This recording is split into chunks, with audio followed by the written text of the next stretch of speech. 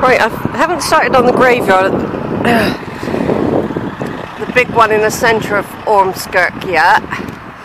So I've seen this church from a distance and another one. One was a Methodist, no sign of graves. This is a Roman Catholic, St Anne's.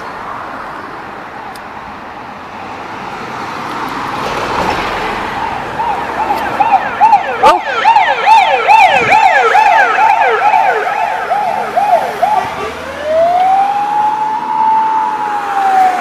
So I thought I'd do this.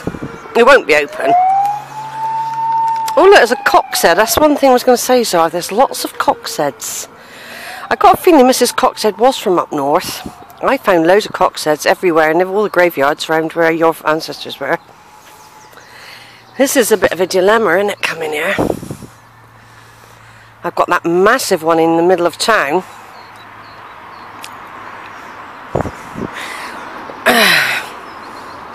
It only cost 10 quid to go from Croston to Liverpool.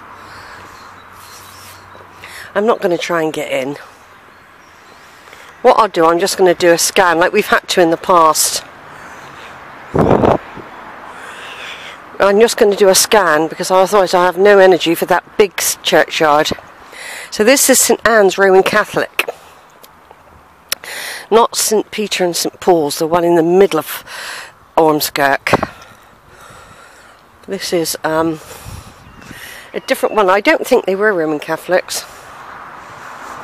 But I'm just going to do a scan anyway. Because it is such a nice church. But none of them are open.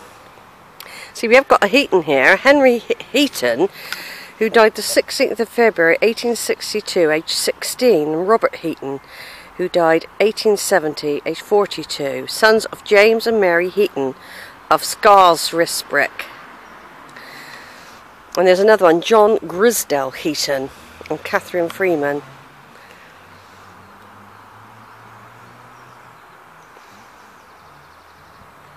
Somebody married a girl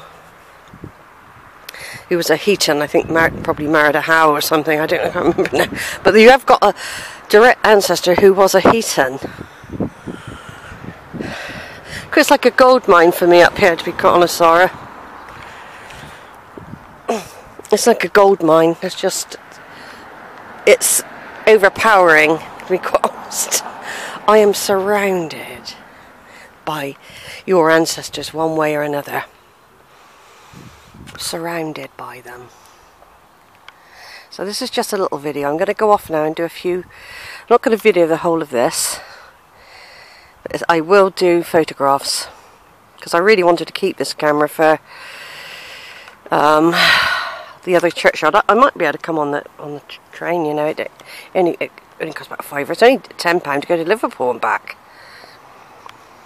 And I'm going to do that one day, I've decided. Right, over.